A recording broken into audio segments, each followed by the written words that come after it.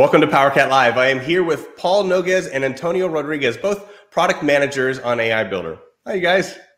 Hey. Hello. Hi. So tell us a little bit about how you got on the AI Builder team and your journey through Microsoft. Sure. So yes, I'm Paul, and I worked on AI Builder since its very beginning. So like 2 years and something ago, and I own different bits of this product, and we work with Antonio in Paris. Paris? That's got to be a great place to work too. Yeah, pretty good. And Antonio? Yeah, so I'm working in Paris as well, so working closely also with Paul. And so I've been working at Microsoft for 6 years now, and 2 years in AI Builder, so making sure that we enhance the product. And the product is pretty amazing. I think there's elements of the product that are just short of magic. And you're going to talk about a couple of them today. Paul, let's start with you. So you're going to talk about the AI Builder Identity Document Reader. What is this? Yes, so that's a brand new capability of the product. We're leveraging some Azure AI capabilities to do that. And it's really tailored to extract information from passports and driver licenses. The quality is actually pretty good, so we are thrilled by that. And it's very new, so it's currently still in preview. And we are planning on releasing it more broadly in a month or so. Can you show us what it does? Sure. So this is the AI Builder vertical in Power Automate. So this is the build page, and in it we have like all the list of features that we are working on. So the identity reader is right there. So like I said, it works with passports and American driver's license. For now, you have this sweet little tried out experience in which you can see how it looks like. So we extract. So this is specifically passport, and we are able to extract a bunch of information from it, reading this machine readable zone, as we call it. And so it's fairly straightforward. What it does and what it does well is to extract this information with actually high quality. I can actually show you that it's also able to extract pretty well from like images that are not of super quality, or like when you have a gloss on the image. Or for instance, this one is totally upside down. So as you'll see, it should be able. So even if everything is upside down, it's able to extract the information. The quality is really good. We are very, very pleased with that. And right now, so you can use it obviously in a flow or in a Power App. So if I go to my flow here.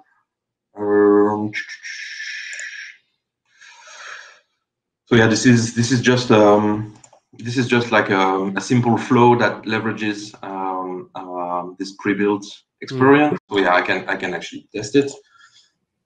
So this one will send me an email with the extracted information from a document. So if I choose, I don't know, that for instance, not sure what it is, but it should work. And I run the flow. So this is the mail that I just received from AI Builder with the extracted information. It's fast. And it's pretty fast. I mean, if you have small images, it tends to be fast. So I heard you right. So this works on all passports and American driver's license.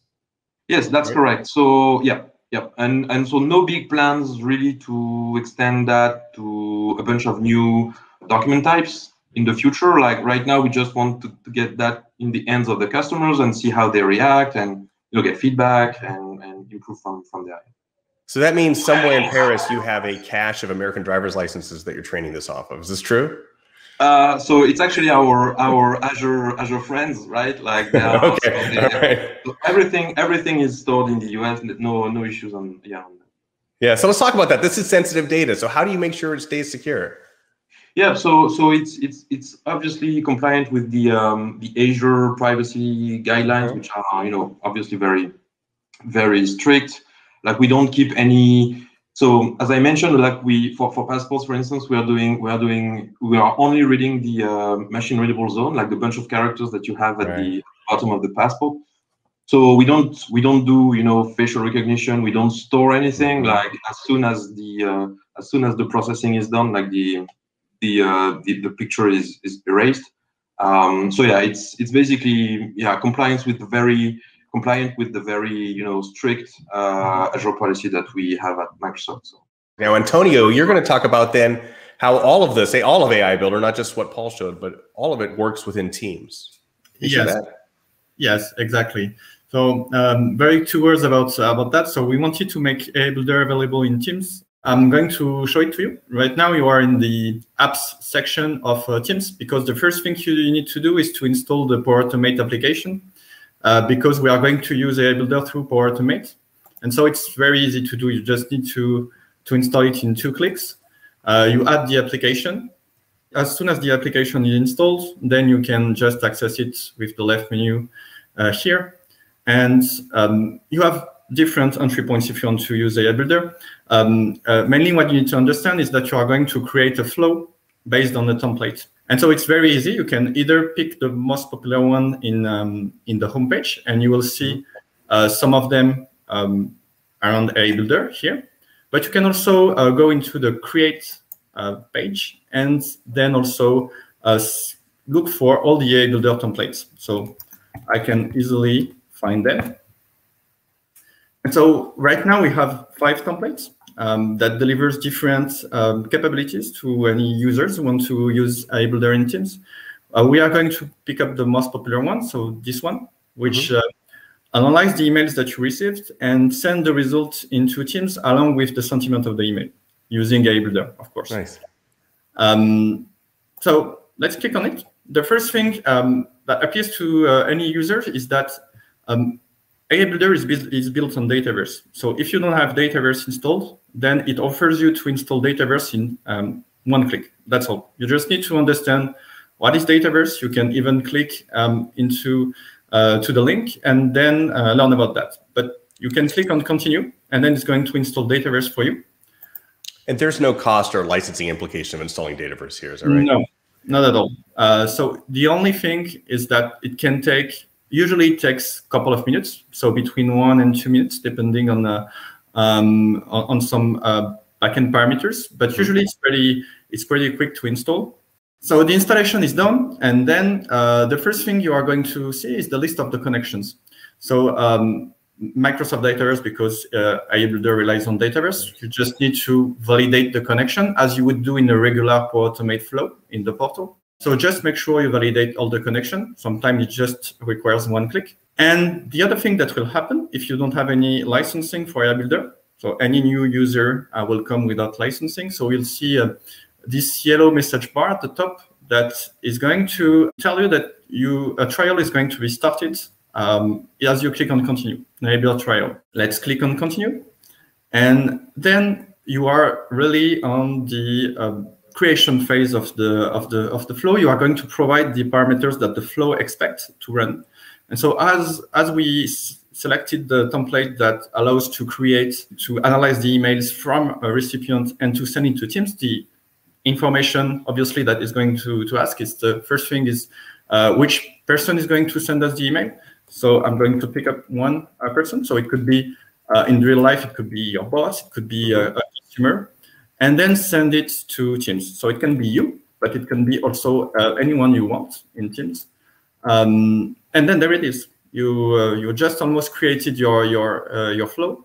You just hit on create button, and then your flow will be created and enabled. So it means that every time you receive an email from the person you mentioned, it's going to analyze it with AI Builder and send you a message into Teams. It's good to have an alert if you have an angry email coming from your boss, right? Nice to have that pop up and alert you. Yeah, exactly. Or from your customer, like perhaps you want to quickly reply to a customer that is angry or even happy. I don't know.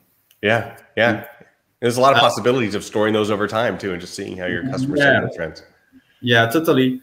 And so if you want to go and see the list of your flows the flows that you created, then you can see that the flow that we just created is just up there. If we click on it, we have all the description of the flow, so the details. And you can even, if you feel like you can do it, you can even edit the flow in advanced mode. And then you will see all the kind of complexity of the flow and possibly tweak it, like you would do in the Power Automate portal. And for example, change any parameters that you want, or even add actions. So possibilities are endless, I would say. And so you started this from a template. You had a handful of templates.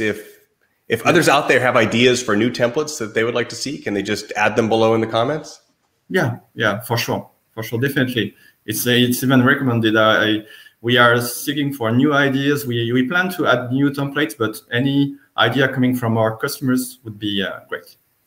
That's great. And if for both of these features, then if someone wants to go try them out for themselves, Antonio, I assume they just go to Teams and follow the process you did? Yeah, and we have a documentation as well that any user can look at. So in the AIBuilder documentation, that explains everything that I just showed right now with all the screens and walk through step by step. And so I'll include in the description links to both what you were just showing, Antonio, and also for Paul for the identity document AI Builder, so people can get started. Because I think these are both really exciting features. And thanks for taking the time to show them today. Sure. That's a pleasure. Yep.